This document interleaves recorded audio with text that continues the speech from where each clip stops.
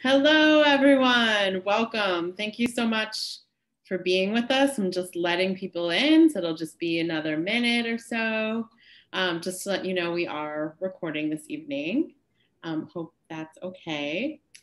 And we'll get started in just a moment. Everyone is just joining. So I hope everyone is having a wonderful Pride Month so far. Happy Pride. We're so excited at MOFAD to be partnering with Queer Food Foundation on this series. This is our second program this month. We have one more next week, so I hope you'll come back for that. For those of you that don't know me, my name is Sari. I am the Public Programs Director at MOFAD, Museum of Food and Drink.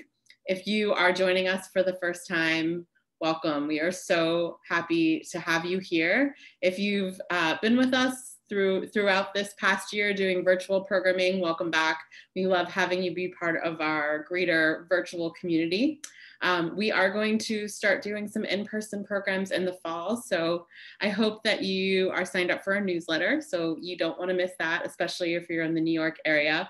But if you're not, we're still going to do virtual programs because we love being able to connect with all of you out there. So without too much further ado, I want to pass the mic over to my friend Gabrielle from Queer Food Foundation, and she's going to tell you a little bit more about the work that she does and introduce our panelists tonight. So just quickly, there's going to be some cocktail demos at the beginning. There's some recipes that go along. Some of you might have received it already in your email. I'll send it again tomorrow, so not to worry if you're not making them tonight. This is being recorded, like I said, so I'll send out the video so you can watch it anytime. You can make these cocktails anytime. And then later on in the evening, there's going to be some cooking, and then there's going to be some amazing storytelling and performance. Feel free to chat or comment at any time in the chat function, and we'll just get to questions as best we can as they come up. So enjoy the show. Happy Pride. Thank you again so much for being with us tonight. Hi, everybody. Thank you, Sari. We're so excited to collab with the MOFAD. I'm Gabrielle, a co-producer of the Queer Food Foundation. QFF is a collective of queer folks in food who are dedicated to promoting, creating, and funding queer food spaces. We also aspire to act as a resource for queer food workers and those in the beverage world across the nation. Just to go off what Sari said, as a reminder, continue to drop your questions or comments below. We're going to be monitoring the chat, and we love to see the interaction. So without any further ado, it is now my honor to introduce to you our two beverage experts of the night. First up is going to be Andra A.J. Johnson, who is currently the bar director of Serenata and Zumu Concept in La Coseca, where she renews her commitment to providing exemplary service and thoughtful cocktails each day. Her forthcoming book, White Plates, Black Faces, continues her work telling the stories of people of color in the restaurant industry. She is also a co-founder of DMV Black Restaurant Week, which I think is going on right now. I could be wrong, but I think it's going on right now. And heads up a cocktail pop-up initiative called Back to Black that strives to raise funds to donate to overlooked and underfunded charities and organizations in the DC area. Thanks, Andra. Then we will have Tiffanie Barriere, who is a bartender, influencer, and educator who has been awarded with some of the beverage industry's highest honors. The Bar Smart graduate is a Tastemaker of the South award winner who spent 7 years as the beverage director of One Flew South, the best airport bar in the world.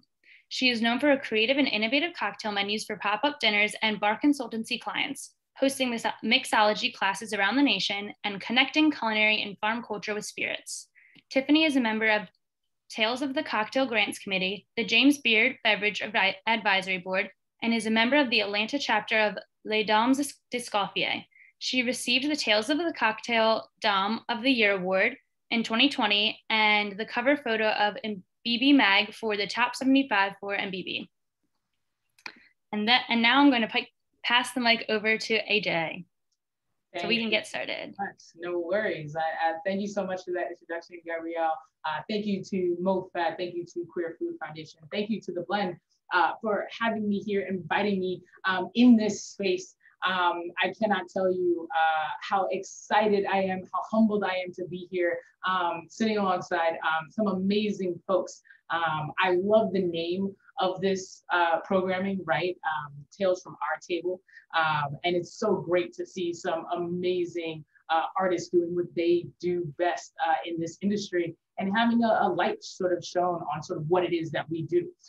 So I currently, as Gabrielle had said, I am the beverage director and managing partner of Serenata in Zumo.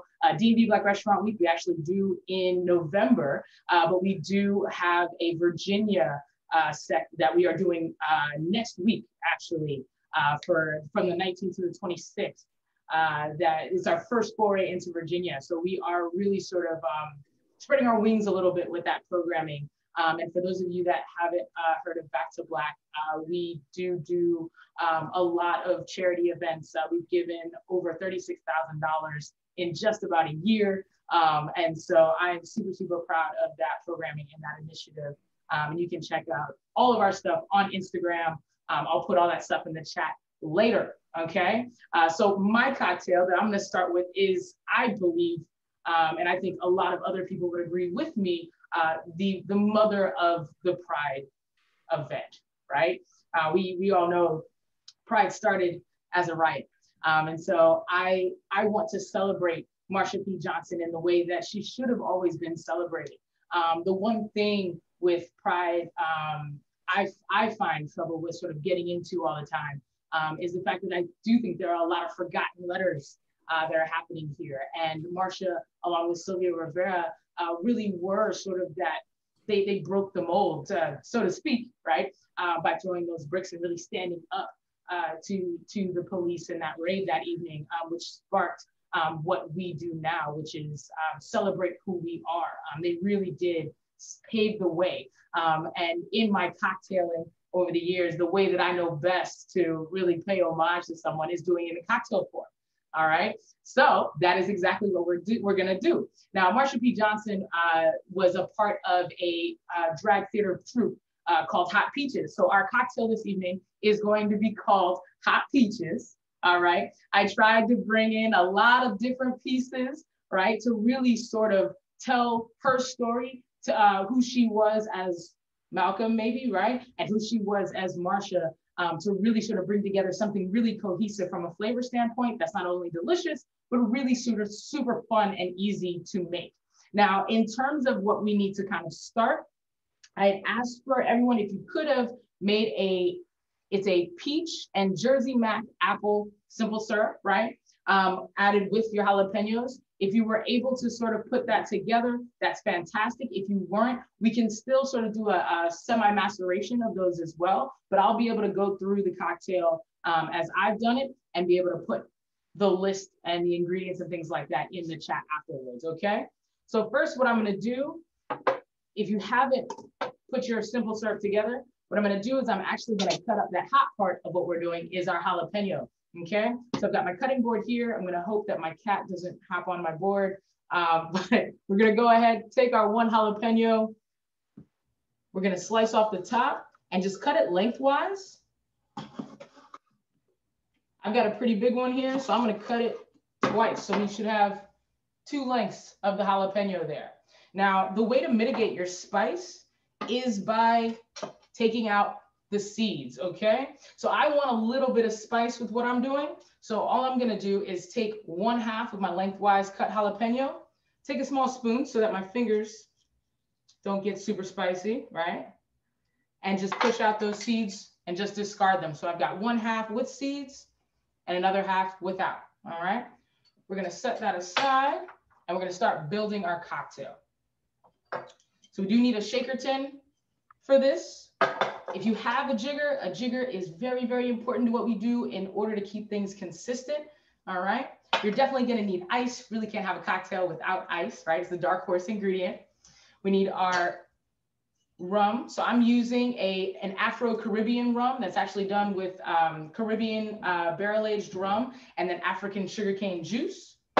We have our coconut and peaches and Jersey Mac apples, because Marsha was from New Jersey, boom, into my syrup, and club soda, okay? We definitely wanna put these into a highball cocktail, because this is a version of a highball, right? There's nothing like having some bubbles in the summertime. It's more like a spritzy kind of situation, all right?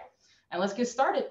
So let's go ahead and throw our jalapenos just right, boom, into our tin. Just throw them in there, okay? No ice, no nothing, okay? Let's grab our jigger. We're gonna use 2 ounces of our rum and pop that in.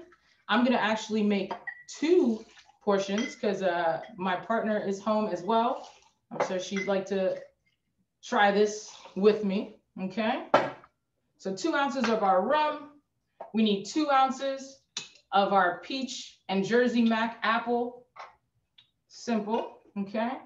And now for the base of that, I like to use coconut water on my cocktail simples instead of just regular water. I feel like it gives it a little bit more texture. You get a little bit more of a wheat and bready texture within your cocktails. And I love it. It's just an added little touch, all right?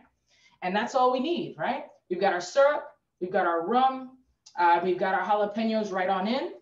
So now we're gonna add ice to our tin. Okay, don't be afraid of using that ice, all right? Let's go ahead and lock in. Now when we're shaking, we're not gonna shake down here, we're not gonna shake up here. We're gonna take our non-dominant hand, put that on the bottom, our dominant hand and put it on top and just push out our tin so it's parallel with the ground. And we're gonna push out and whip it. Instead of just straight back and forth, we're gonna whip it. That's cool, man, Jay. Let him know. All right. And so we're gonna whip that cocktail vigorously, right? 20 to 30 seconds, really nice and hard. Come through, boo. Come through. I know it. Yes. Now, a good way to practice your shaking is if you have uncooked rice, put that in your shaker tin and just practice the motion until you build up your speed, okay? So let's go ahead. We're gonna unlock our tins. If you have a 2-piece like I do, there should be a mark where where it freezes up and then it should be blank there, right? That is the line in which your tins are locked. And that's the point of the least resistance. So you're gonna take the heel of your palm and just knock. There you go. You should have a really nice frothiness on the top of your cocktail, okay? Then all you're gonna do here, you can strain it straight out. You can with this cocktail, because I love the syrup on this. You're more than welcome to dirty dump if you'd like. That sounds. Boom. And I'm gonna pull out my jalapenos, Avi, but I wanna get this cocktail done for you all. Now, don't add more ice to this, right? Don't add more ice, not yet. We wanna add our soda water right on top because we want everything to really nice blend in, right? You don't wanna have to stir and then you have all your mixture, your really nice, beautiful flavors on the bottom and then separated by ice and then soda water, right? You want everything together. So once you've got that done, now you can add ice to your cocktail. You can garnish it if you like with your jalapeno, but I say always go sweet peach all day long. Get that really nice hit of natural fruit on the end of that to really sort of cut and mitigate your spice. It actually goes extremely well with soda water as well. You do just get this really nice full flavor situation with your cocktail. And that, my friends, is hot peaches all day long. Thank you so much.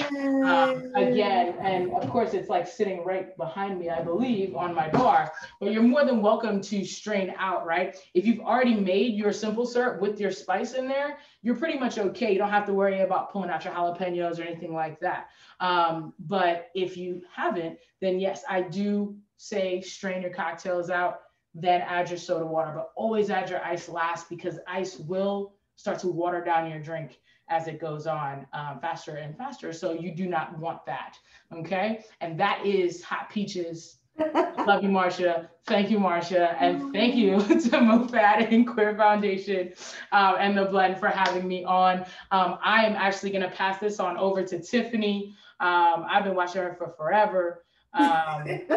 And I just am so enamored with everything that she has done. I was gifted the book Jubilee, and I obviously, because I'm a cocktailer, I scroll through to the cocktail part or whatever, and I see this woman's name, and I'm like, who is this lady? And she happens to be like literally one of the most amazing people that I've never met. And so if it wasn't for this event, you know, like we wouldn't have even had any real, you know, contact in that way, possibly without like Instagram. So I'm forever grateful, just even for the introduction, and hopefully it brings something fruitful. So let's see what she's got. I know that she's got a really, really fun cocktail with a really, really fun play. So Tiffanie, take it, take it. Oh, my heart is fluttering. Oh my gosh. Everything AJ just said is such a feeling. And if you're not salivating right now, or your heart's beating really fast, or your cheeks are hurting from smiling, then I don't know how you missed the energy that this woman just shared with us. The history, the style, the technique. That is the joy of what we love to do as Black, as queer, as hospitalians, as bartenders. We absolutely love to give us. If we can transform us into a glass, that's what we do. And that's what my best friend that I never met, but we're connected, just did. It's epic. It's epic. I see that I'm on a speaker screen, and I'm going to take me off a speaker screen because I want to see other people. I am not going to force you to come off camera. Nevertheless, this is a pride situation. I know we're zoomed out. I don't care if you're drinking water, Coke, Sprite, tea, wine, tequila shots. We want to see your face. And if you don't want to show your face, show me your glass. Show us something. We just want to feel the energy. We're in a space. We're in a good space. Thank you, thank you, thank you. We are in a transition. There's progression going step by step from every block to every city to every country. We are seeing freedom and pride come in multiple ways. As of yesterday, we see Juneteenth as an actual holiday. It's these baby steps that we have been fighting for years in multiple generations, but this is our time now. This is like ours. And so while we're fighting, I feel that we need to be celebrating as well. So I'm just really happy once again to be with the MOFAD family and meet new family and connect with others in just a whole. I am Tiffanie Barriere here in Atlanta, Georgia, Southern Belle always. Mm-hmm. And I just love cocktails. I always have, but as a woman, I love attention to detail. I love a theme, and nothing says the theme like pride colors to me. When we were kids, it was like Roy G. Biv, and I was like, no, it's something else. Like, it's something else. It just always gave me a feeling since I was a kid. Rainbow Bright, butterflies, ladybugs, that feeling just helped me to encompass who I was as the queer woman that I am today.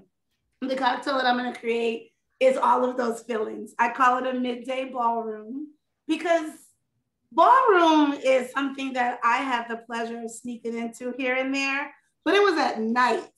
So if there could be a ballroom in the middle of the day, this is the cocktail I want to be drinking. I don't want to sneak to the ballroom at night. I want to be like, it's 12:30 after lunch. Let's go to the ballroom. And I want to see us express ourselves. So this cocktail gives me that. Every ingredient stands for each acronym in our family, LGBTQIA, and I will build it that way. So the L will be some lemon. I told you I love a theme. I love anything that I can play with. So the L will be a lemon. I've already sliced it up so I can not take too much time, but I just sliced half a lemon, juice it right in there. I love a tool in the house. So kitchen tools are super fun. Hand juicers, anything like that. It's fun. But if you don't have that, you have two hands that do just well. I'm getting everything from that lemon. And then I've got a quarter of a grapefruit, ruby red, whatever you like, pink grapefruit, a quarter of that. They're so big. So cut that in half, cut that half in half. We love some good citrus. Like, there's nothing like a good balance in a cocktail. We love sweet, we love sour. You put those two together with a little bit of alcohol, you have a little bit of party. So I'm juicing that grapefruit right inside. The G is for grapefruit. Don't worry about the seeds, you'll be fine.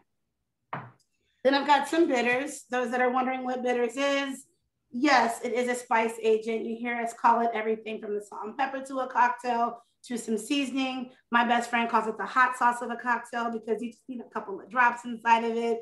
Bitters is embodied with a lot of flavors, originally coming from West Indies, from a man named Graham Quasi, a Black gentleman who was a slave who was free to help work on his botany and share his healing technique in Europe. The original bitters has a crescent on it because it was given to the queen every year. It's kind of a homage to have this healing mechanism. And when we drank back in the 1300s, 1400s, or even before that, drinking was for healing. Note that, drinking's for healing, all right? So I'm dropping some bitters in, female on brand bitter lab. My bitters I'm using today is a fig and walnut, because why not? So the P is for bitters. Just doing a couple of dashes in there. When you play with bitters, open it up, of course, smell it, taste it. Curiosity never killed anybody, so just give it a taste. Some bitters has alcohol, some bitters doesn't, but bitters is a seasoning agent. We write recipes as bartenders for you, but sometimes you don't have to follow them precisely. They may say 2 or 3 dashes, but if you're into that flavor, dash on, do your thing. Chef always says a pinch of salt, you never listen. You do what you gotta do. But I'm building this cocktail so the base, I can at least taste and work with it and build up on it. Now that I have my bitters inside, I'm gonna skip tea right now. Don't worry, I'll be back to her. But I'm gonna put a little bit of ice inside because ice. It's not many fun ingredients to start with that I could play with. Ice cream wouldn't have been cute tonight. So I'm just putting some ice inside. Back to my tea. Tequila. Tequila rhymes with Tiffanie. Come on, it had to do it. It's a fun spirit, but tequila does have that beautiful flavor agent to it.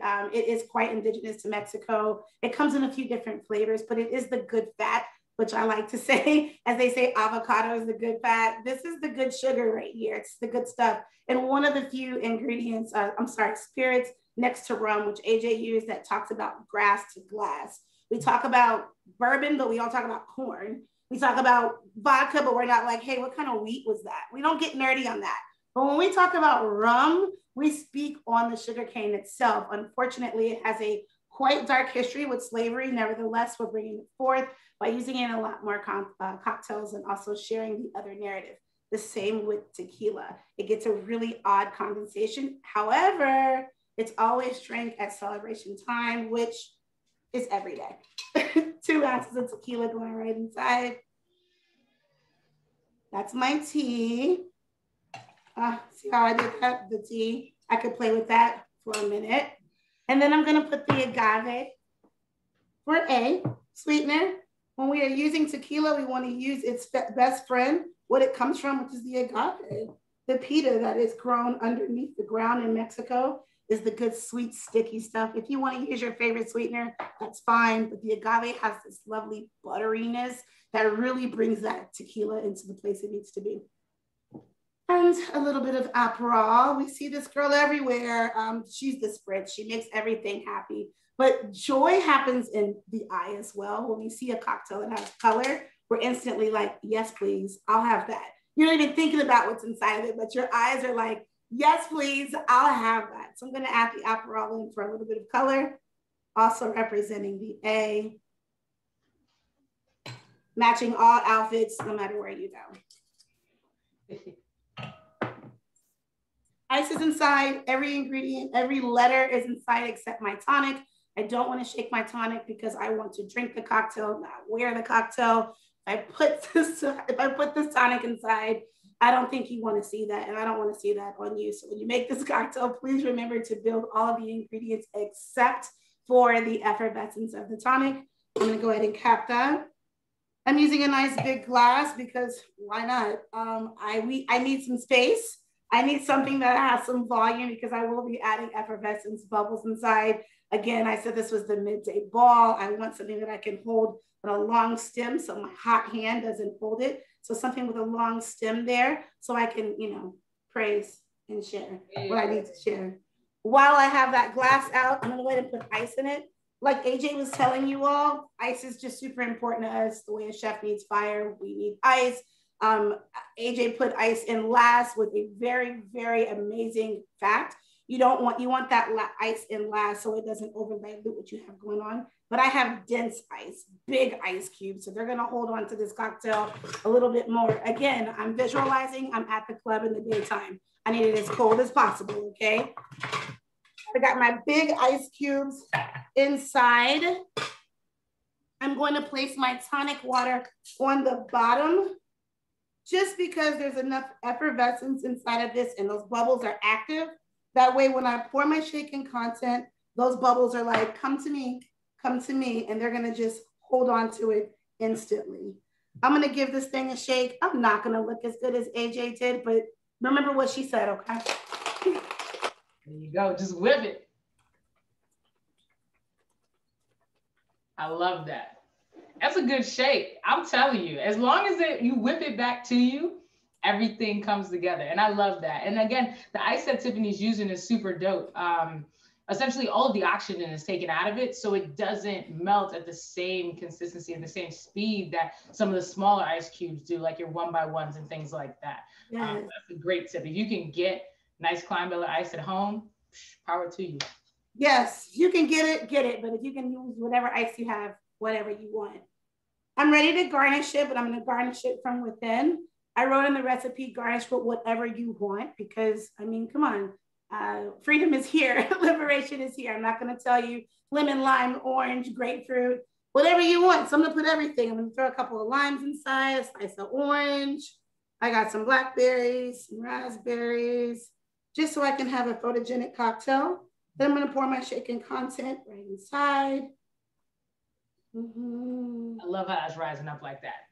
It's like the bubbles just sort of take it with it. That's gorgeous. Grabs a hold of it instantly. I don't need a spoon because everything just met each other and they're ready for the party.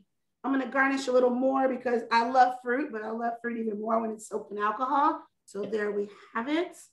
And this is what I call the midday ball. Love it. Gorgeous. Cheers, Alan.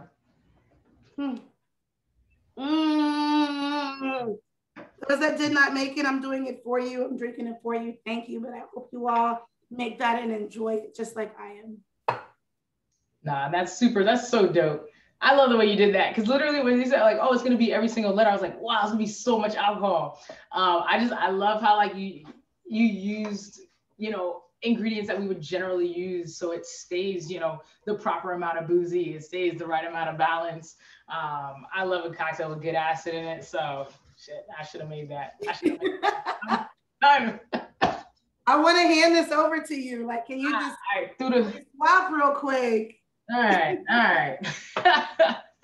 So yeah, I was just going through the chat. I mean, everybody loves the drinks, and everybody loves you. There's a lot of "We love you, Tiffanie" in this chat. Oh, Poos, I love y'all too. Indeed. Hey, I want to see some glasses. Just put your glass in your frame. I just want to see it. Just yeah. You can hide behind the glass if you like. I do it all the time. Perfect. Cheers to you all. We deserve it. And if you're not drinking tonight, you can still make this a great mocktail using every ingredient I said, just taking out the tequila. You still get that great flavor. Okay. Yeah, and I guess that's the same here. You don't need the rum on this one either. You can make it delicious. Yeah. And those syrups, they last like 3-4 weeks, right? Like you've got a good amount of time on those. So yeah, thank you. See, Tiffanie she always has all of the notes. She connects all the dots. I love it. You're connecting them just as much. You put the drinking coach down for a minute. You had all the facts. I couldn't even, it was like what AJ said. Fair enough. I knew my cat was gonna make an appearance here. He loves the cutting board. He just loves the cutting board, which is great. However, there's jalapeno on it, so we'll figure it out. We'll see how he feels later. Yeah. All right. Well, thank you so much, Tiffanie, and thank you so much, AJ. Don't those drinks look good? Because I know what I'm doing this weekend. I'm not currently drinking, but I'm definitely making both of those cocktails this weekend. Big shout out to Marsha P. Johnson and Sylvia Rivera for leading the riot. And now we're going to move on to the storytelling part of the evening. So I'm going to introduce you to Two Dykes and a Knife first, followed by the fabulous Junior Mintt. So Two Dykes and a Knife was conceived in 2017 by Lovie and Preetika. Their shared theory is that the dining table is a plentiful site and platform for copious intersections, be it your race, class, politics, religious beliefs, or orientation. Food is a necessary nourishment that unintentionally unites people. So they're going to be at first, and then we'll have Junior Mintt. Junior Mintt is a drag artist and preacher based in Brooklyn. She is out to show how minty the world can be with a little kindness, empathy, and a strong Black, trans, queer perspective. Yes, I'm educating and entertaining with the same motivational speaking, burlesque, drag, visual art, and stand-up flavors you love, but with an empowering and intersectional twist. No matter what happens, when you see Junior Mintt, you'll leave feeling motivated and embraced. She also has a new palette out. I'm gonna do a little promo for her. She has a new palette out called Minty, and it is fabulous. You have to get it. So without any interruptions, I'm now going to pass it over to Two Dykes and a Knife. Y'all. Hey, what's up, y'all? Thanks for having us. MOFAD, what's up? So this is our first time doing anything on camera together. We're typically and live. So we're typically like in our own space, reimagining things, playing around with spices and ingredients, sort of the way that we do in our art studios. We're two interdisciplinary artists who dare not take the credit away from chefs who have been doing this for years and for decades, and who have totally committed their lives to reimagining food and reimagining ingredients and doing all the ethnography and cultural research that's necessary. We're visual artists who just happen to really, really love food and the history of food and the way food connects and unites people globally. I love kind of tracing spices and ingredients and figuring out how trade was before, colonization, post-colonization. I'm an African-American woman from Houston, Texas. Texas, Juneteenth. We're celebrating Juneteenth today also, so, we're here with that pride. And my partner here. I'm from India, so our flavors come together like really well, and it's really interesting. And Two Dykes and a Knife kind of started out with just us talking a lot about food when we were eating together. So the conversations we were having around our cultures and around, like she said, trade and how spices got around to different places was just kind of fascinating. And we thought this would be really great for people of disparate communities to share these kinds of conversations with in such a divided country. We sort of borrowed, and as we've been listening to Tiffanie and AJ, we've sort of borrowed some ingredients as you guys have been playing around and as you have been making your cocktails, and we realized that there's so many ingredients that we just happen to all think up commonly that we sort of, so I've sort of taken a few. First of all, the drink we made has a peach simple syrup that's made from coconut water, brown sugar, and sliced peaches. Reduced it down, strained it, mixed it with some whiskey, added a little bit of agave, some lime juice, and so now we're feeling nice. Yeah, feeling quite buzzed. Love the coconut water tip, AJ. That's like, I'm gonna carry that. Yeah, we're gonna carry that forever. That's Thank awesome. you very much. And today we're making like some fried chicken. So we're both vegetarian. Yeah. And part of what we love to do is kind of, reintroduce people to the fact that, first of all, African-American people, Black folks, were mostly vegetarian. Meat was introduced to our diets on weekends, special holidays, but we mostly lived off the land: collard greens, sweet potatoes, mushrooms, berries. We utilized ingredients when they were at the height of their season, and at the height of their nutritional utility. And so today we're making some fried chicken with these beautiful oyster mushrooms. This is our chicken, right? Yeah. And so I also grew up vegetarian, just culturally as a Hindu person. I would say a lot of people in India are vegetarian. In America, what's seen as such a like trendy fad and like newfound lifestyle of being vegan or vegetarian, I was kind of like, well, this has been around for a while, and we like to, this is the way I've always eaten. And so I like where we both come together on that too. It's important to not think of vegetarian food as rabbit food, and it's important to, for us too, to be able to push what vegetarian means and not vegan, because we love our butter, our cheese, and our eggs. Yeah. So that we're not missing that. The first thing we're going to do with these, let me back up a little bit. Okay. Again, I told you we're new to this. I typically get my oyster mushrooms for about $5 a pound at Asian markets or international markets. Yeah. If you try to go to any other conventional market, they're going to be about $30 a pound. Correct. Okay. So hit up your Korean grocery stores or your, well, we have a lot of Korean markets here in Houston. Houston's a very diverse community, so we have tons of international markets. But H Mart is national, I think. I think it is. Yeah, they have it in Chicago. And if you can't find them at your conventional grocery store, you can order oyster mushrooms online. All right. Cool. I'm going to pass these over to Preetika. She's going to pour. I don't buy buttermilk when I bake or when I cook. I make my buttermilk from just milk, a little bit of lemon juice or vinegar, and then I add this Louisiana hot sauce to this milk. And so this is going to be our hot sauce buttermilk, and that's what we're going to. The few dashes? Yeah, I got it somewhere here. Oh, sorry. Measured it out, y'all. Look at that. Hot sauce going in the buttermilk. Stir it up a little bit. And then I'm just going to pour it over the mushrooms while we prepare the other stuff. These will just be like soaking in this buttermilk mixture. Oh, yes. Yes, Louisiana hot sauce, there's nothing like it.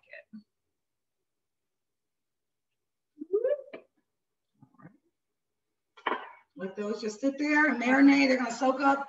What's going to happen is the vinegar and the hot sauce is going to penetrate the mushrooms, and also sort of give them a little chicken, more like a gristly texture, and kind of give you a different flavor to these mushrooms. All right.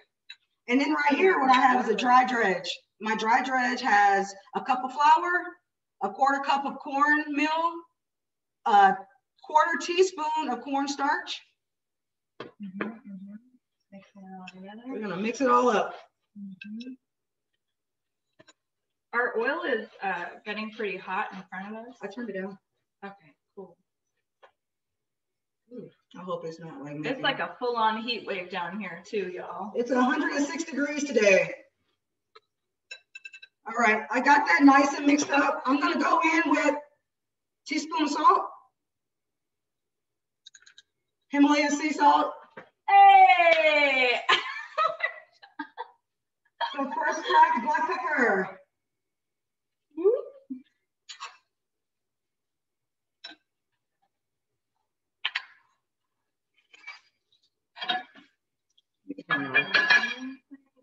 All the way. Got a teaspoon of smoked paprika.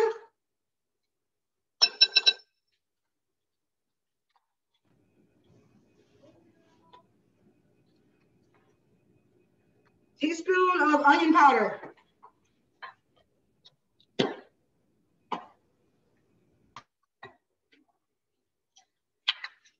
Y'all know fried chicken. Yeah. You know the ingredients. What's next? Teaspoon of onion powder. I have a question though. Come on.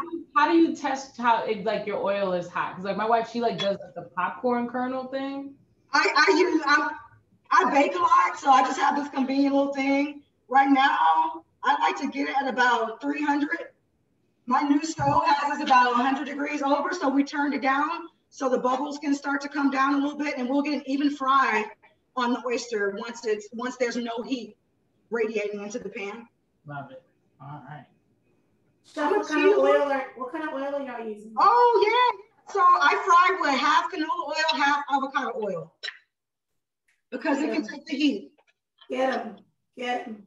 Yeah, we just started using avocado oil more in the kitchen, and it's really nice. It's really clean and light. It doesn't feel as heavy.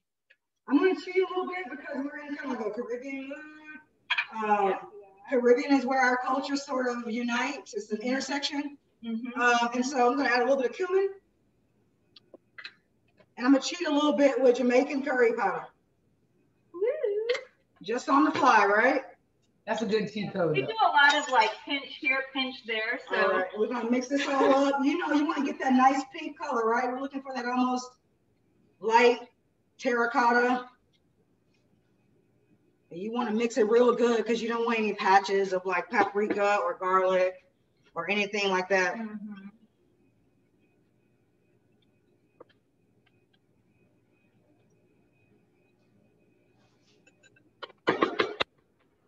And that was all-purpose flour, if I didn't say. Nice. All right. So these are like my favorite pieces because they remind me. So I'm 7 years vegetarian. And sometimes you just want a good, you know, a good chicken. So we got a nice coating on here, nice good hot saucy buttermilk. You want to try and get it in all the crevices. And then I'm going to go straight to the flour. I'm going to keep a dry hand, wet hand. Come on, fried chicken. Lovie's dad is the cook in her family growing up. So I love this recipe because she really like emulates her father in the kitchen, and it's a beautiful thing to see. Dry hand to get it all coated on, right? And before I put this entire thigh or this mushroom flour into the pan, we're going to start off with a small one just to kind of test my heat. I think I'm still at about 350, which means this is going to fry pretty fast. But the thing about that is it's not chicken, so it doesn't have that muscle fiber to break through. So it's going to fry pretty fast, and that's okay. You end up with a fresh mushroom and a nice little crusty buttermilk crust going on. So we're going to go in, fingers crossed. So let me tell y'all, the sun is out. It's like bright. It's 100 degrees, and it just started raining. Right. I was like, what am I hearing? It's just pouring outside. That's cool. There we go. You want those bubbles? Yes. As we're frying anything, that ASMR, Lovie. ASMR. As we're frying anything, you want to drop it away from you. Y'all hear that? I'm like sniffing my screen to be like, what does it smell like over there? I hear it. For the ASMR of the frying. Hold on, 1 second. Hold on.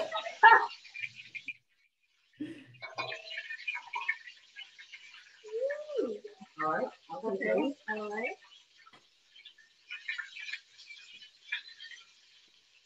So there's that color, right? Already. You want to wait 15 minutes? We're already done. So what I'm going to do is I'm going to hand this process over to Preetika, and I'm going to work on this really quick jerk sauce. I love making jerk sauce from scratch because you get all that fresh thyme, garlic, ginger, scotch bonnet, lime juice. If you guys have the recipe, it's there. If you don't, we'll send it again. But I'm going to pass this on over to her. Okay. This one's done, right? Yeah. I'm going to go wet here and drop it in and hand over to you, all right? Okay. All right. Yeah. Pass me that way. Yeah. I have it. You have it? All right. Put a bit of mold on just for finishing. While it's still hot. Okay, now we can hear you, Tiffanie. Yeah.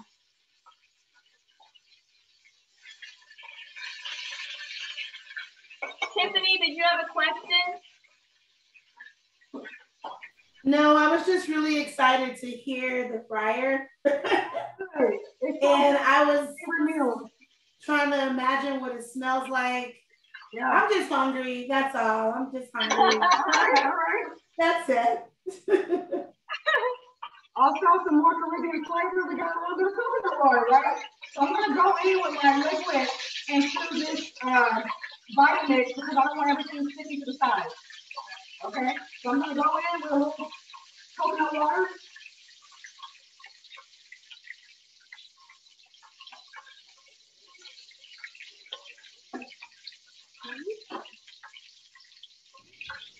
I got a quarter cup of sesame oil mixed with just a little bit of avocado oil just to take away from that super duper sesame flavor. We're gonna go in our oil mix.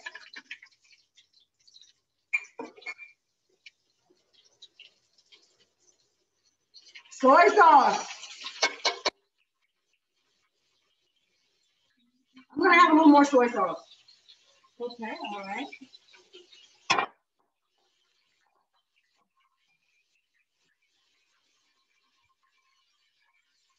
3 tablespoons.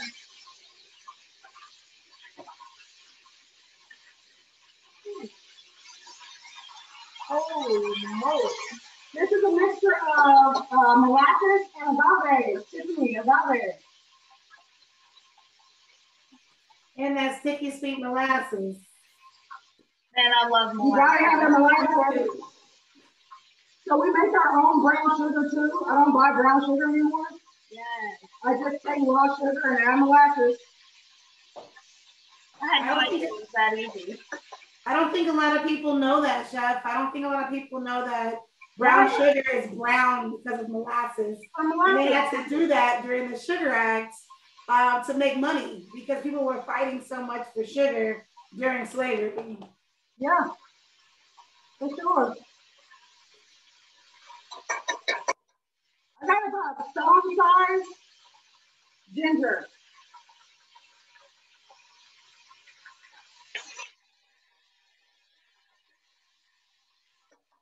One Scotch bonnet, because we like brown over here. I can't say too much here. But one Scotch bonnet, Dykes.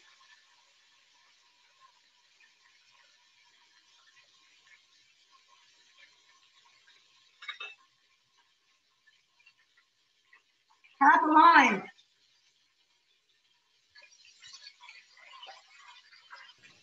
I love that trick with the tongs. Oh yeah, nice little trick. You know, I know the bartenders know. It's like a mini version of everything and then like a regular version. Yeah. We got 3 cloves of garlic diced. I diced everything so the blender won't have such a hard time getting it smooth. About 5 stalks of green onion, chopped up.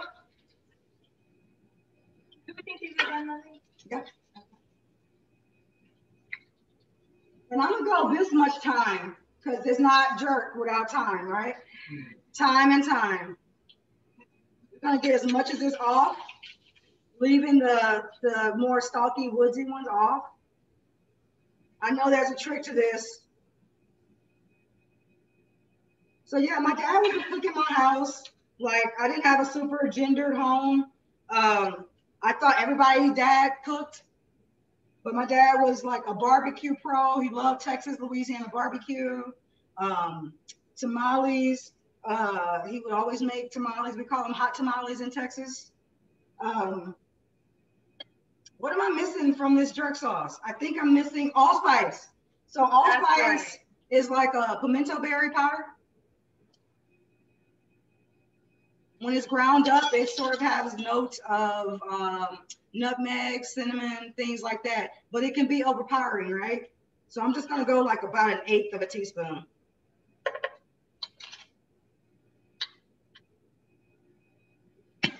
Also known as a thing.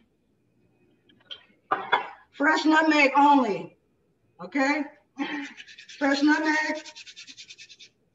All these are aphrodisiacs. Cinnamon, nutmeg, ginger, Perfect. Scotch bonnet.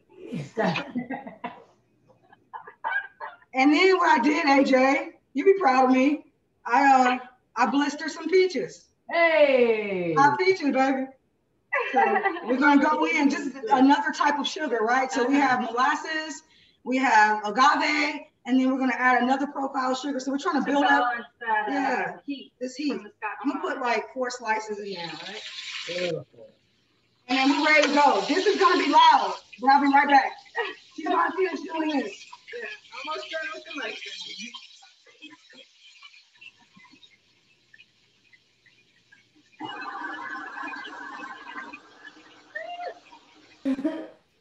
Y'all are so cute. Messed up my wet hand and dry hand. I can never. I'm like wet, dry, wet. What? Nah, this is great though. Like I've been vegetarian for like 7 months, so I am learning all the things right now. So this is awesome. Smell good. You go in for taste, right? Because now this is the part where we add what we need to cook this in.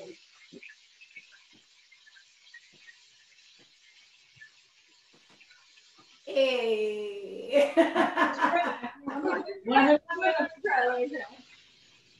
That peaches, I think the peaches got a whole different dimension. What can I say? Ooh, like I love the thyme. Just automatically you're overwhelmed with that like lovely thyme. And I'm gonna do a little more thyme. Yeah. Ooh, that's so good. Wow. We try to stock our pantry with like we go to the bulk section a lot, right? Instead of getting like big amounts of spices, we find it more economically friendly and also like kind of more adventurous to just go to the bulk section and then you can just get like a tablespoon at a time of like different spices that you've like never gotten or used. COVID really kind of put a damper on that bulk section for a minute, but down here in Texas where it's like wild, wild country, I think they're back open. Still open. Careful out there, y'all. So we typically have this with like a braised in coconut fat or coconut milk, bok choy or snow pea green leaves. Collards are an easy way to go. Kale even. And so we just take, you buy a can of coconut milk and you don't shake it. You just open the top of it, pop it open, scoop out that cream fat that's settled on top, and you fry with that. That's basically like vegetarian lard, right? And so we braise it with a little bit of garlic, a little salt and pepper is all you need. We didn't make those today, but I did want to talk about it because this chicken's about to go on a plate all by itself with a little bit of jerk sauce, all right? All by its lonesome. I'm gonna move this guy over. Okay.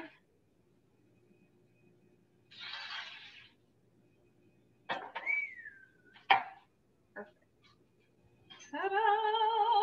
Yeah. Hold on. I know. I'm just too excited.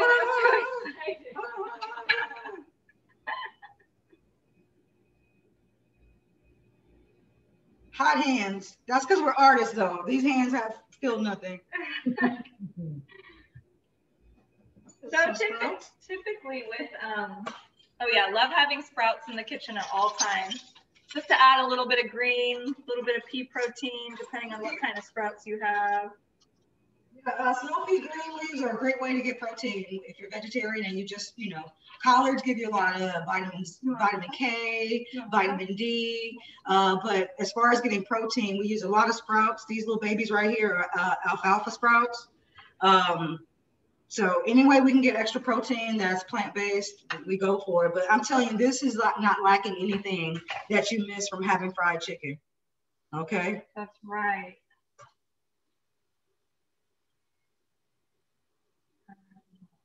Yeah, this is my favorite. I can't get enough of this stuff. It's spicy though.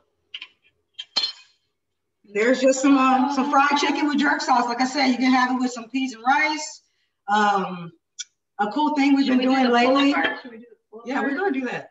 A thing we've been doing lately is we've been making, like rice and peas with coconut water and coconut milk, and you cook it down just like you would rice and water.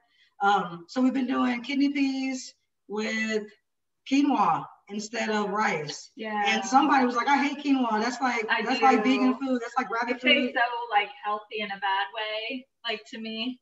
I always like put a ton of butter in it. But now she can't get enough. She's like, but the coconut makes it like clump together in a real nice, like fatty kind of way that's so satisfying and so much more I want y'all to hear this crunch. Okay. In my mouth, right? We got a little okay. Got a little crunch there. Go ahead. I'm gonna go in. Go in. I'm gonna go in. Oh. So you gotta show me here. We need to get close. Hold on. it's just all juicy because it soaked up all that hot sauce. See that steam coming out? Yeah, yeah. Come on. Yeah. What you got? Yeah. I'm gonna dip it in here. ASMR, baby. Who's gonna help us eat all this? Okay, this is not fair. Okay. So if you're thinking about vegetarianism, again, my goal as an ex-carnivore is to explore textures, right? And try to get those same textures and that sort of that mind memory, that memory of all these experiences. And so I've been like freezing tofu and like watching it expand and turning more into like a chicken flavor, chicken texture.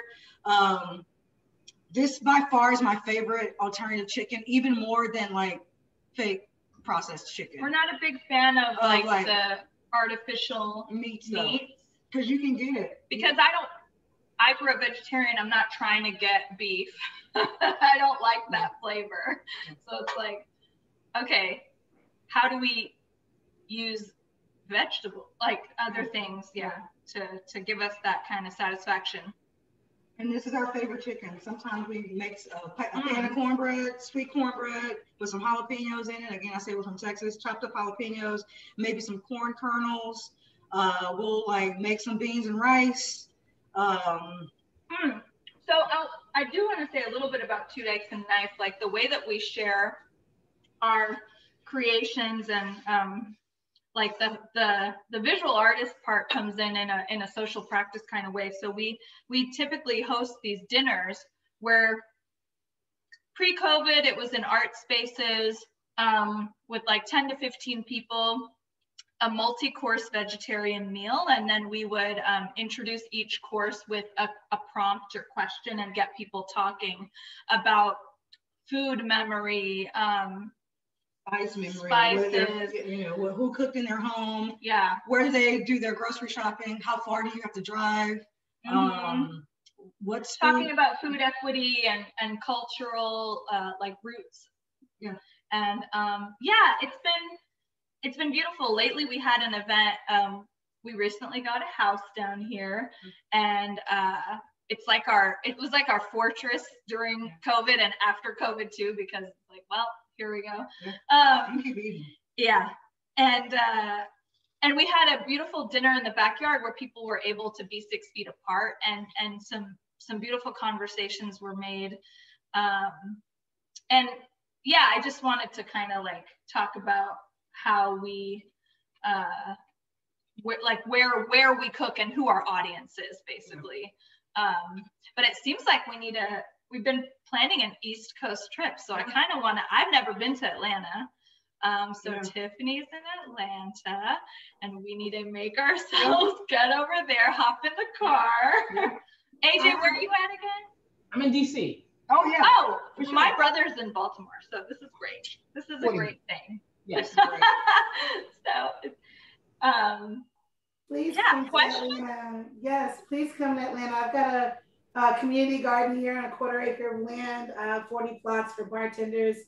With my best friend, we grow ingredients to make cocktails. All right. We noticed that all the purveyors were going through the back door, talking to the chef, and we're in the front like, what about us? So we have our own land here where we grow everything that we want to drink. And we have plenty of space to lay out a table. All right. And have some dinner. So let me give you some Southern hospitality. Yeah. Okay. Come here and cook. Yeah, we gotta definitely stay in touch. If there's some questions in the chat, we're like way across our counter from the computer. Gabby, let us know. Let us know. So y'all Yes, are perfect on that. Yeah, I think you're all caught up for now. There were some questions, but everyone kind of jumped in together and answered them during. So I just wanted to say thank you so much for sharing that amazing recipe. I am so excited. It's amazing. Every time it really is. And make it touches us off guard how amazing it is. I'm like, damn. And please come to New York and visit us at MOFAD. We'll be in New York in a couple of probably about 7 weeks. We'll be there. Great. We'll do like an in-person program, and we'll, you know, we won't have to like lick the screen because we're so hungry. That's how we felt the whole way through. I know. Yes. I had to whip something together. Like. Exactly. I might need you to make that again. So yeah. But thank you, Preeti. Thank you, Lovie. That was amazing. And I think we're ready to pass it over to Junior Mintt for our little like performance closing out the evening. Junior, you ready? You ready for us? Okay. Yes. Hello, everybody. How is everybody feeling? Wonderful. Okay, work. Done. Okay. So hello, I'm Junior Mintt. I am so excited to be with you all tonight. I'm in awe of every single artist who went before me, because what you all do with drinks and food is the definition of what I want to embody with you all, because what you all gave us was not just food and drink. You gave us love. You gave us history. You gave us culture. You gave us support. You gave us so much more than just nourishment for our body. You gave us nourishment for our soul. And when I was thinking about what I was going to do for this, I thought about, you know, drag number. I thought about a mix I could do. I thought about a lot of things. And then it clicked to me that my connection to food is something that is so deeply rooted to who I am. So for example, the only spaces where my mom really had some deep conversations with me about who I was as a person was while we were kneading the dough for the crust of the pie that we were going to make for Thanksgiving. And so what I wanted to do was I wanted to take you on a journey down memory lane with me through my life, and as well on top of it, take you through your own and help you appreciate the food that you've experienced in your own life. Because so right now, just take a moment and think about the first time you ate a plate of food or drank from a beverage and felt love, felt the person who crafted that for you, who felt like someone put intention into what they just gave you, that you were going to nourish your body with something that they put love into. And I say that specifically because for me, that was every single meal that I ate from my mother. That was every single moment of preparation. And down to even the thought about what side I'm going to put the napkin on and what side I'm going to put the beverage on, thinking about your comfort the entire way. And I say this because as a Black trans woman, I discovered my connection to food later on in life that I didn't know I had younger on. So I was the little kid who was so self-conscious, so in my own head about who I was as a person, that I couldn't really think or anything. I couldn't really even think about who I was. But then when I would get into the kitchen, I grew up in a house full of like Black women. It was basically just Black women. And so the kitchen was always the center of the household. And that's where immediately when you walked in, you felt love. You felt like things were in order. You felt like everyone knew exactly where their station was in the kitchen. And it was a place where I knew immediately that I had a space to shine. And I remember my mom, even as a little kid, she would start me off just with the green beans and taking the ends off. And then it would slowly progress to teach me how to make baked macaroni and cheese, to sweet potato pie, to all of these different creations that I specifically remember the first time that we ever made sweet potato pie together.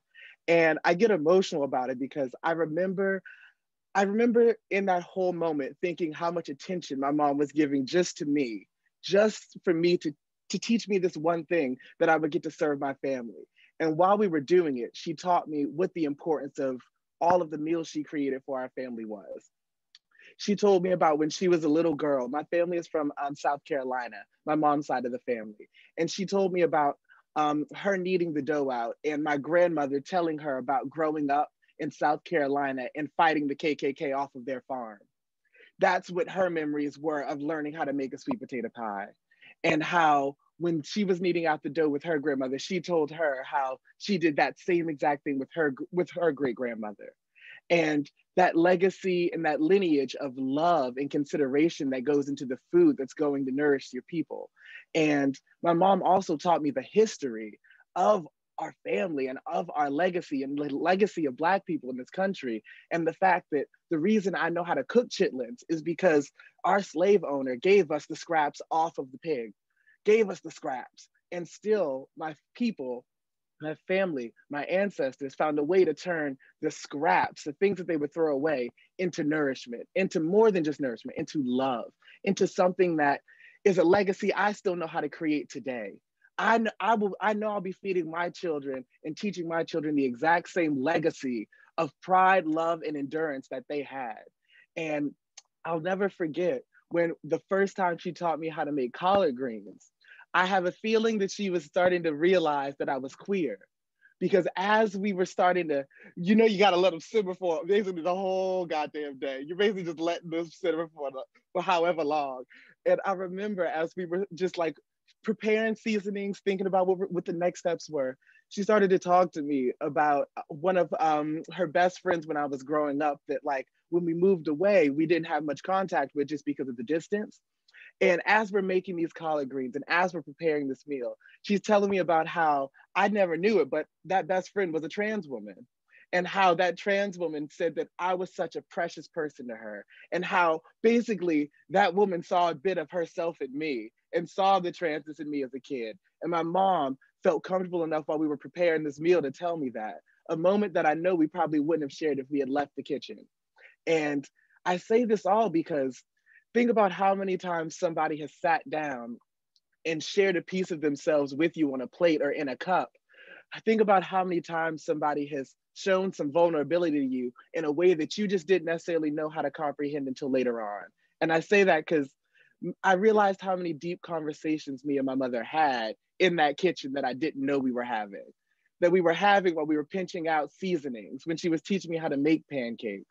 And now, one of the most beautiful experiences in my life is getting to go home whenever I go home now. To also, mind you, go home to DC, and literally, and I go down, and I go down to my mom in DC, and it's so amazing now because she has taught me that as we are making these meals, we are also creating a whole legacy of our own. So now we go out, and now she's looking at me and she's saying, well, what do you want to make tonight? And we'll add a spin to it. Okay, so like, what are you feeling? And like, we can come up with a whole new recipe for your family. And so the thing that I've realized through food is that not only does it grow with you in terms of teaching you the traditions beforehand, it teaches you that you have a hand in the tradition. You have a hand in not only understanding your legacy, but you have a hand in creating a whole new legacy for the next generation that's coming right below you. And that's so important when it comes to thinking about pride as well, because food is something that has been so policed with not only Black communities, but as well queer communities. I grew up in Camden, New Jersey. If you don't know, it had the highest murder rate per capita when I grew up there. It was a food desert. And on top of it, it was a place where we had to drive over an hour and a half just to get to a place that had fresh vegetables. And my mother taught me resilience when I look back at that. My mother drove an hour and a half out of her way and back to make sure that the nutrient that was going into my body and going into my brother's bodies was something that was of quality and of love. And on top of it, something that she would want to serve herself. Because one of the most beautiful things about food in general is the fact that so many of the same ingredients exist so many places. And so for me, having lived up and down the East Coast, I've seen the ways in which the ways in which okra can be cooked in New Orleans, as opposed to South Carolina, as opposed to Maryland. And it's all a part of this beautiful legacy and history that's completely tied through cuisine. And for example, getting to watch all of you make all of these amazing creations, I'm sitting in here and listening to you all connecting to these ingredients in your own ways. And I'm sitting here being like, at my 10th birthday, my mom, she sat me down, she threw a birthday party for me and all of my like family and everything. And she made me a margarita with a shot of tequila on the side, because that's how she took it. This is my 10th birthday. And she said to me, I want you to understand, one, that in moments of celebration, it's okay to take part in alcohol and in these different things. But I want you to also understand that there's a responsibility to it and there's an art to it. And this is what she said to 10-year-old me. She literally is telling me there's an art for it, because she said, there's a reason why this is what I'm drinking. This is a reason why this is the time I'm drinking it.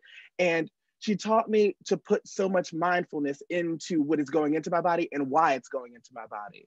And that type of love and consideration is what I think about when I think about everything that you all did, because you all just truly took me back to my childhood with every single thing that you all created, with you all telling your connection to literally every single thing that you all said. I was like, this is all I ever want to be done with any form of cuisine. I just want it to be consistent about an expression of the person who's creating it. And do you know that with what you all just did, you all just fully created a whole new memory that these people can create for their own families and for their own lives? Like, a piece of you is forever going to be with them. And that's the beauty of food. And when I look back and I think about all of the different meals I've had over my life, even the ones where I had no idea of how much love was going into it. There was a woman standing in the kitchen taking off the rotted bits of the lettuce and the cabbage, who was thinking about the cleanliness of everything that was going into my body. And I just keep repeating it mainly because we don't think about it enough, how much consideration and love goes into so many of the small things in life. How many times do you get I'm just checking on you text message, or all of the different things that are just small little nuanced things? And so I say it because culinary arts is an art for a reason. And on top of it, as an art form, it carries a legacy and a strength and a power. And I say that because even when I think about the fact that when I stand in the kitchen and I stand over a pot, there's so much history of my mom as a person who used to clean people's homes and as well cater meals for people. There's a whole legacy of her finding a way to not only feed herself, but also feed a community, to find a way to not only keep that beautiful joy within her family, but also make sure it's shared amongst others. And so, yeah, so that is the end of one story and one beautiful, beautiful tangent and tidbit about my mom and the love that she shared. But I also want to share a story of the first time that my mom basically told me about other queer people in my family. And of course, it was over a meal. And I had just come out to my mom when I was like 18. I was in college and I was like, okay, I can be queer as I want to be. I'm out of the roof, be myself, having a good time. And so I go back home for Thanksgiving and we are preparing this meal for me and my brothers, right? And we're going through everything. And steadily she's talking about everything in the most metaphorical sense. So it feels like she's kind of giving the like birds and bees talk, but like very much about sexuality. So she's like, yeah, eggs come in a lot of varieties, and you never know when you're gonna find a brown egg with your white eggs, you know what I mean? And so she's saying all of these things while we're preparing this meal. And I was like, I don't know what she's really getting at, but like, I was like, okay, I guess I'll take it. She's trying to be funny or something. And then she just looks over at me, mind you, halfway through me mixing up the mac and cheese and everything. So I got it in the metal pan and everything, and my hands are in it, and I'm mixing it up. And she just looks over at me and she just goes, Junior, I just want you to know that you're not the only queer person in this family. And tell me the most awkward moment of being your hands in this squishy, kind of cheesy substance, and you're just like, what made you think of this right now? And then I was like, okay, what do you mean? And my brothers are upstairs, so she's talking kind of in a low voice, but at the same time, very much just like, you need to know this. And so I keep mixing it up and I'm adding more seasoning or whatever. And she just goes, well, I never thought I would tell you this, but your dad is bisexual. And I was like, yeah, everybody's face, the face crack. I was like, you know how helpful this would have been to know? You know how helpful it would have been? And literally, she then goes into telling me about like her own sexual experiences with women. And I was like, do you know how helpful this would have been to know? And so we're doing all of this stuff, and we're going into we're getting into this comfortable territory of really being able to share each other with one another. And we're talking about these experiences. And I began to actually find like in the methodology of like just moving things and doing things, you can kind of open up a piece of yourself that you didn't really plan on opening up. So you're like, oh yeah, I know I need to do this, mix this thing up. And I just started talking and I didn't realize how open the cooking process was making me. And I was telling her about how growing up, how so deeply I didn't like my body. And now for the first time understanding myself as a woman, I started to fall in love with myself and realize that my body was actually something I could own and love, and all of these different pieces of myself. And then she just looks over at me and goes, I hope that you know that from the moment you came out my womb, I knew that you were a woman, because you already had a sense of understanding that, like, basically, long story short, she said she knew I was not somebody to fuck with, and not to, basically, I didn't take bullshit straight out the gate, so she knew I was a woman. She was like, yeah, you immediately did not put up with anybody bullying anybody. You didn't put up with anybody doing anything. And I immediately was like, that's a mother. That's a mother. And through this whole cooking process, I realized that it's a love language. It is truly and deeply a love language. And while I was making all of this food, at the end of the whole process, the mac and cheese comes out the oven. We're ready. We're about to call my brothers down for like dinner on Thanksgiving and everything. And she just looks at me and she just goes, I never thought in a million years, because as well, she never thought that she would have a girl, period, because of my two brothers. So like, and I was a surprise baby. So she was like, I never in a million years thought that I would actually get to have a daughter that I would get to pass these recipes down with. Because when I was doing all of this with my own mother, I never in a million years thought that I would have my own family, have my own children. And I know that once you pass these down to your children, a piece of me will always be with them. And that was the moment where I realized the legacy, the love, the tradition, and the fact that it's about knowing that the same way my hands were in that mac and cheese, it's the same way my grandmother, my great-grandmother, my great-great-grandmother did it, had conversation, got to know their children, got to know their loved ones. And yeah, and I say it all because food is just magical. Food is beautiful, and food is something that everyone deserves to have access to. And it makes me so emotional when I think of the fact that, like, I got to watch all of these amazing queer people, and especially queer brown women, get to like share a piece of themselves in the art that they're creating, and as well get to not only share a piece of yourself, but also just be yourselves. Because I felt the kindness, the joy, the love through the screen, and I felt it in everything you created. So thank you.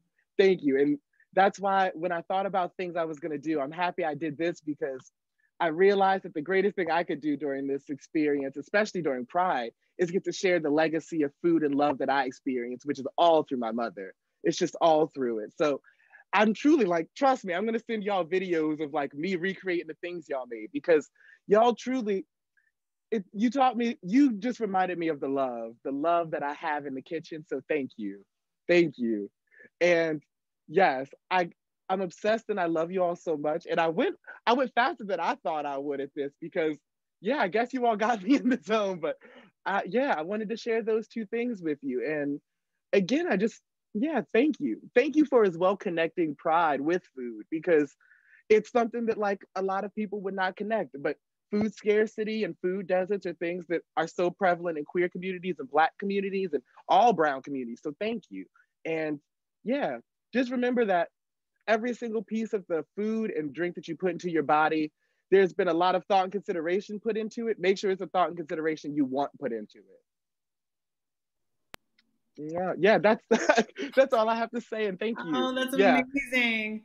That's so beautiful here. Thank you so much. I just love everything you said, and I'm so grateful to you and everyone who spoke tonight and shared. And Gabrielle, thank you for bringing us all together. I'm so honored that Queer Food Foundation was willing to partner with MOFAD this month. And wow, I now know all of you, and I've learned so much this evening. And I really love everything you said, Junior, just about, you know, I think there's a lot of cliches around food, is like, oh, food solves everything. We can all sit at the table and find world peace. And like, obviously that's not true, but just the routine and the ritual that you spoke about created like a space where your mother was comfortable and just having this conversation with you. And I think just having that distraction and having that, you know, just that rote thing where we're doing this thing that feels so normal and comfortable, and we're nourishing ourselves, you know, while we're having these really big, huge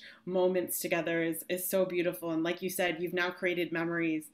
You've shared your memories and created new memories for all of us. So thank you so much for that. Preeti, Lovie, thank you. Delicious. Tiffanie, you're the best. You're just such a ray of light. AJ had to go back to work, but obviously we love her. That was incredible. So thank you all so much. We have one more program with Queer Food Foundation next week on Wednesday, again, the same time at 7:00 Eastern. It's going to be a food writing workshop all about learning about how to be queer and be a writer and how those things intersect and hear the experience of different queer food writers. So I hope you'll come back for that. And Gabrielle, anything you wanna say before we head out tonight? Yeah, I just want to thank everybody again so much for being willing to, I guess, collab on an event like this. I know it sounds like so out there when I reach out to people and ask them to participate in these types of things, but I feel so honored and lucky to be in community with such artistic, creative, intellectual individuals. And I really hope that we can partner again on an event. So thank you everybody so much. Thanks everyone. Take good care. Good night. It was beautiful to meet you all. Thank you so much. Can't wait for the future. See you soon, Tiffanie. I love y'all. Y'all are all I love y'all. Yeah. Cheers to your mom, Junior. Wow. I know. Come on, Delma. We love her. Okay, mama. Cheers to your mom. Yes. Yes.